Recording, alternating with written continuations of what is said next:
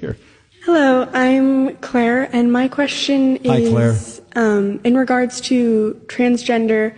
I have an older sibling, actually, who's transgender, and my question is just how to approach that biblically, specifically in regards to what pronouns to use, and just in general. Yeah, Claire, bless your heart for asking that. Simply stated, there is no such thing as transgender. You're either XX or XY. That's it. God made man male and female. That is determined genetically. That is physiology. That is science. That is reality. This notion that you are something other than your biology is a cultural construct intended as an assault on God. Now, your sibling may not see it that way, but that's what it's all about. And as more than anything, in fact, I was reading an article by R.C. Sproul just yesterday in which he said that the greatest revolution in American history was neither the American Revolution or the Industrial Revolution. It is the sexual revolution. This has become the most far-reaching, damaging of all revolutions that's ever occurred in this country or any other. The problem with buying into this is it is a kind of personal suicide. It is literally the end of your existence in the way that God designed you.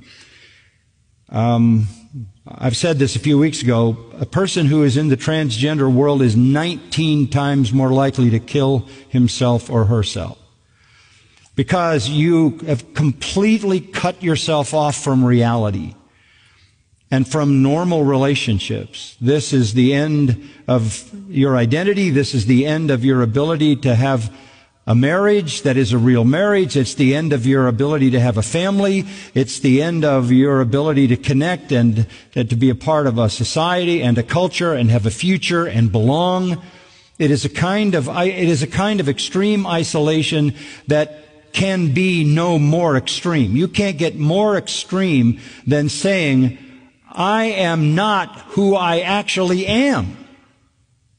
Because that becomes an utterly imperceptible identity. You literally have disconnected yourself from existence. You aren't who you are.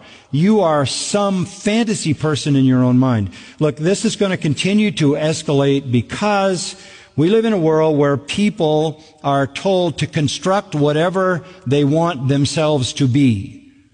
This is what the internet does to people. It allows you to create yourself the way you want to create yourself.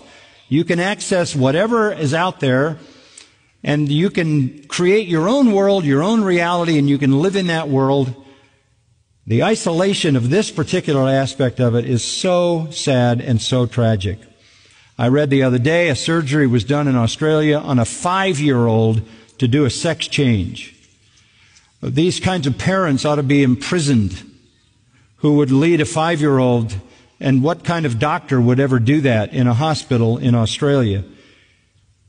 This is a kind of scarring for life. So I don't mean by being so firm that you want to be lacking in love when you communicate this, but I think the only way you can address it honestly is to say, God made you. And God made you exactly the way He wanted you to be. You're not only fighting God in His physical creation, you are even more importantly fighting God in His sovereignty. You are fighting God in His spiritual relationship to you. This is a war on God. I'm not going to let God tell me who I am. I'm not going to let God define me. I'm going to be my own God. I'm going to define myself. And you're in Romans 1, and that's a reprobate mind. That's a mind that doesn't even function. So, while saying that with firmness so you understand it, I think this has to be dealt with love and compassion, because there's some holes in the heart of someone going in that direction. There's a lack of being loved and accepted and feeling wanted and needed and significant. So on the one hand, the reality of that lie and deception is so damaging, so destructive, so isolating, so corrupting that it needs to be confronted. But on the other hand, that confrontation can't exaggerate what already exists, which is a sense of feeling isolated in relationships. So you've got to find the fine line between confronting the error of it to protect the person and at the same time providing the love and affirmation that that person needs to be all that God would have that person be. Does that help? Mm-hmm. Okay. Thank you. Thank you.